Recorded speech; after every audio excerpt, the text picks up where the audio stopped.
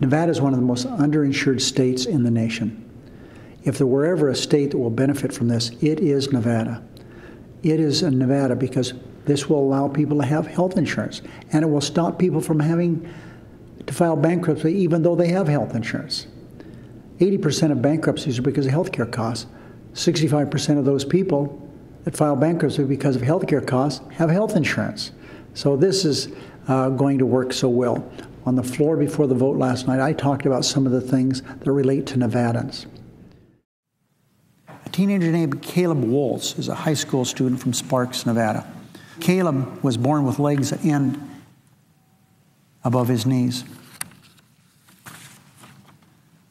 As children mature, even Caleb, they grow out of their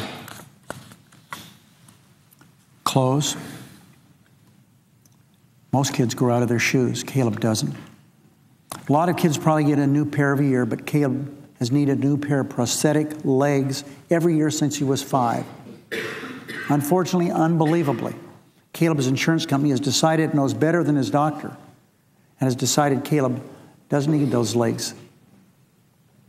That's why this bill will make it illegal for insurance companies to use pre-existing conditions as an excuse to take our money but not give you coverage. Under this proposal, families will no longer have to worry about their children not being able to get health insurance because they have a pre-existing disability, diabetes. Maybe the kid was in an accident. They will now be entitled to insurance at the same rate as everyone else. This is so very, very vitally important to families in Nevada. This is going to be great for creating jobs. Now, 24,000 small businesses in Nevada qualify for these tax subsidies that will allow them to insure their employees. That is terrific.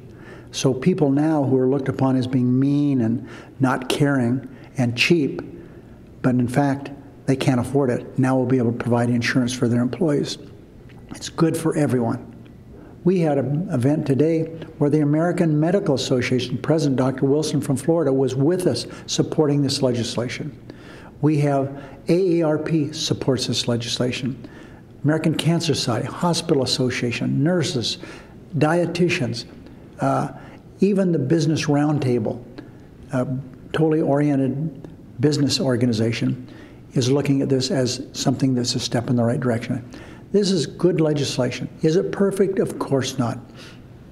But it's the most important thing we've done with health care since Medicare, and even more so than that probably, because we've been trying to do it before Medicare came into being, going back to the days of Harry Truman.